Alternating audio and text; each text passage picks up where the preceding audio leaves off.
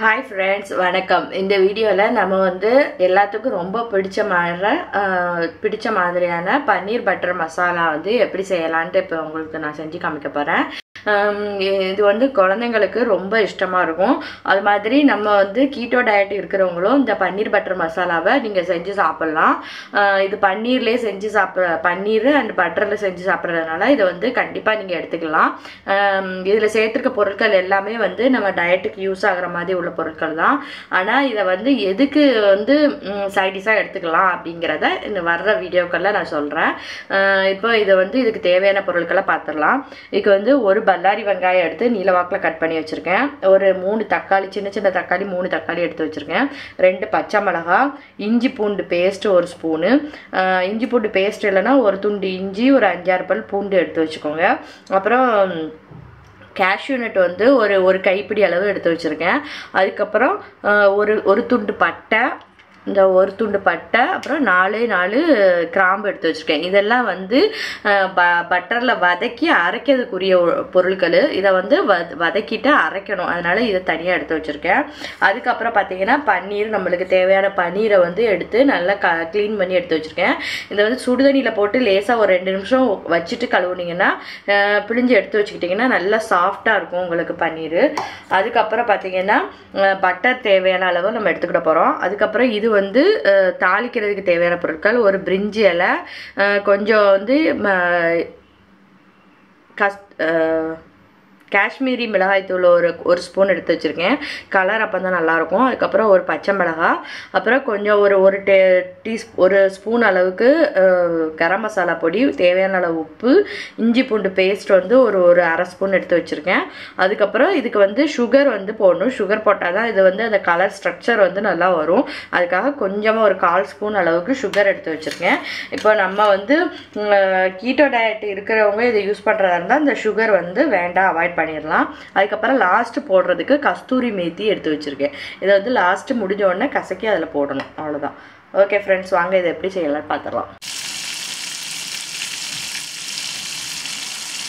இப்போ வந்து நம்ம கொஞ்சம் பட்டரை போட்டு அதை உருக வச்சுருக்கோம். உருக வச்சுட்டு அதில் வந்து ஒரு துண்டு பட்டையும் கொஞ்சம் கிராம்பும் போட்டு ஒரு 2 நிமிஷம் ஃப்ரை பண்ணிக்கோங்க. இது லேசாக ஃப்ரை ஆனதுக்கு அப்புறமா நம்ம வெங்காயத்தை சேர்த்துடலாம்.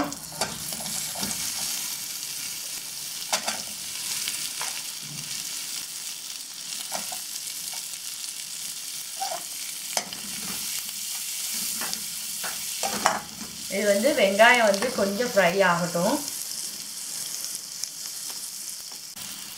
இது வந்து பார்த்தீங்கன்னா கொஞ்சம் கண்ணாடி மாதிரி ஆயிடுச்சு. இது வந்து ரொம்ப கருப்பாக இது வேகணும்னு அவசியம் இல்லை.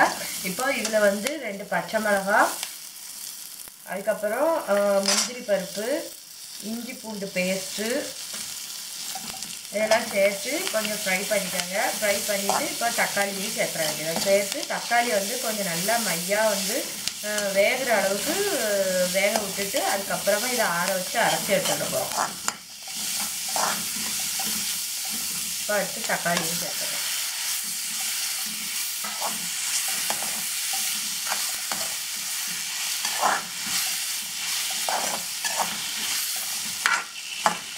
இது வதங்கட்டும். இப்போ வந்து பார்த்தீங்கன்னா தக்காளிலாம் வந்து நல்லா மையாக வெந்துடுச்சு. இனிமேல் இதை வந்து ஆற வச்சு நல்லா மிக்சியில் போட்டு மையாக அரைச்சி எடுத்துக்கிடணும்.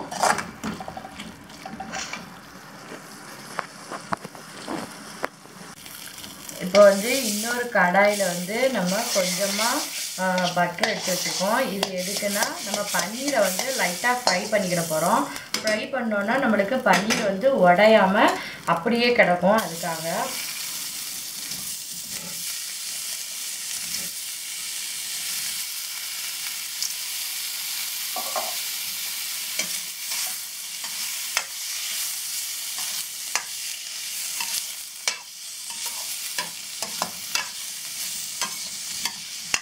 பன்னீரை வந்து நல்லா ப்ரௌனிஷாக ஃப்ரை பண்ணி எடுத்துக்கணும். இப்போ பட்டரை வந்து போட்டு உருக வச்சுட்டேன். இன்னொரு டிப்ஸ் என்னென்னா, பட்டரை மட்டும் நீங்கள் உருக வச்சிங்கன்னா சில சமயம் வந்து கருப்பாயிரும் பட்டரு. அதனால் அது கூட வந்து கொஞ்சமாக வந்து ஏதாவது ஒரு எண்ணெய் சேர்த்துக்கிட்டிங்கன்னா அது பட்டர் வந்து கருத்து போகாது. இப்போ பிரியாணி இலையை உள்ளே போட்டுடலாம்.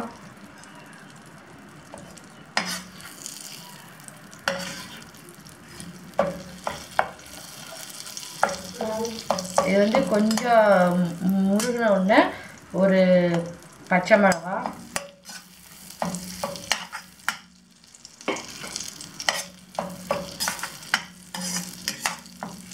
கொஞ்சம் லேசாக ரெண்டும் வெந்ததுக்கப்புறமா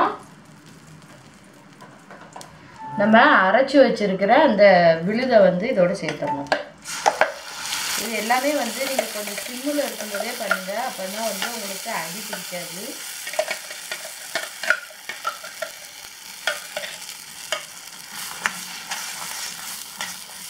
இது வந்து இந்த பட்டர்லேயே வந்து கொஞ்சம் நல்லா வந்து வாசனை கலர் வந்து கொஞ்சம் சேஞ்ச் ஆகிற அளவுக்கு வேகணும். பக்கத்துலேயே வந்து கிளறி விட்டு கொஞ்சம் வேக விடுங்க. இதில் மிச்சம் இருக்கிறத வந்து இதில் இருக்கிறத வந்து லைட்டாக தண்ணி விட்டு அலசி இதில் ஊற்றிக்கலாம்.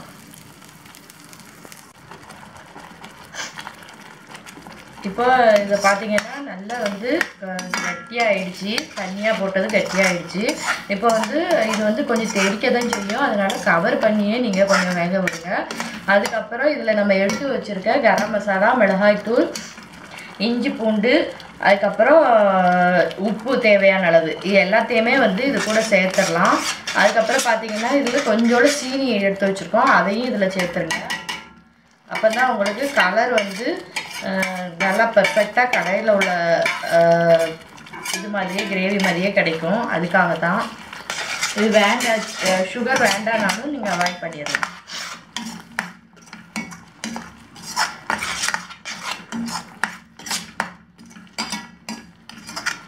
கொஞ்சம் தண்ணியாக வேணுனாலும் நீங்கள் அது மாதிரி கிரேவி ரெடி பண்ணிக்கலாம்.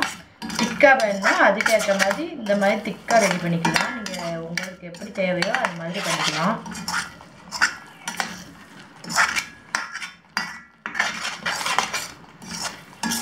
இது பார்த்தீங்கன்னா கொஞ்சம் ரொம்ப திக்காக இருக்குது, அதனால் கொஞ்சமாக வந்து நான் வந்து தண்ணி சேர்த்துக்கிறேன்.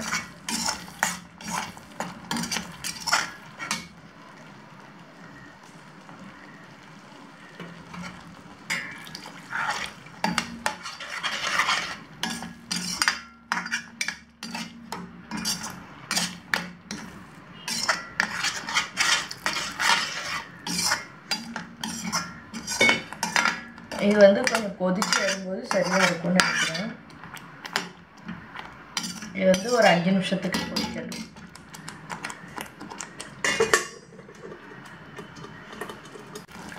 இப்போ பார்த்தீங்கன்னா நல்லா வந்து சுண்டி அந்த வாசனைலாம் வந்து நல்லா சூப்பராக வர ஆரம்பிச்சிருச்சு. இப்போ இந்த நேரத்தில் நம்ம பன்னீரை இதோட சேர்த்துடலாம்.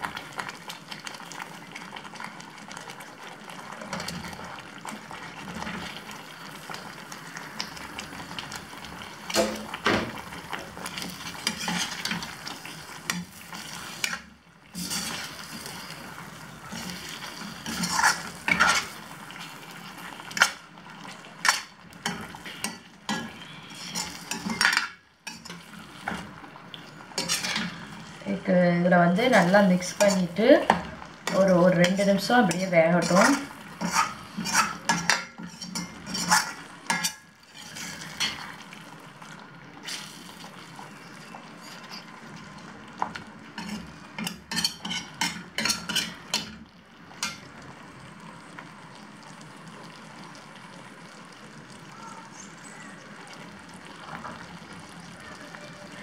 இந்த பன்னீரை சேர்த்ததுக்கப்புறமா ஒரு ஸ்பூன் அளவுக்கு இந்த அளவுக்கு பட்டர் எடுத்து இதில் சேர்த்துக்கோங்க. இது வந்து பன்னீர் பட்டர் மசாலாங்கிறதுனால நம்ம பன்னீர் சேர்த்தா, அதாவது பட்டர் சேர்த்தா தான் வந்து இதோட டேஸ்ட் வந்து ஃபுல்ஃபில் ஆகும்.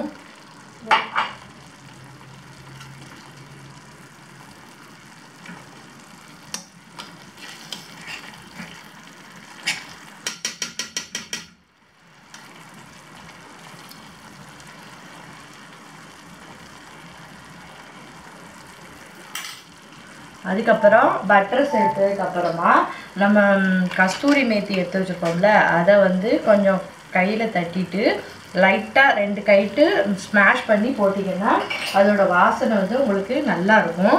இப்போ பார்த்தீங்கன்னா கஸ்தூரி மேத்தி எடுத்து வச்சுருக்கேன். இதை வந்து இப்படி லைட்டாக கையில் இப்படி ஸ்மாஷ் பண்ணிவிட்டு இப்படி போட்டிங்கன்னா அதோட வாசனை வந்து உங்களுக்கு நல்லா சூப்பராக இருக்கும். அப்புறம் இந்த பட்டரோடு சேர்த்து கிளறி விட்டுருங்க. அவ்வளோதான்.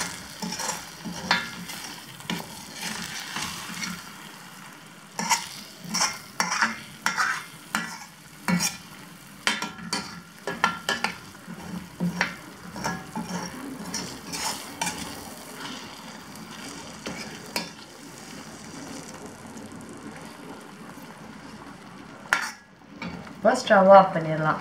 இப்போ டேஸ்டியான நம்மளுக்கு பன்னீர் பட்டர் மசாலா ரெடி ஆகிடுச்சு. இதை வந்து நீங்கள் சப்பாத்தி நான் இதோடு சாப்பிட்றதுக்கு நல்லாயிருக்கும்.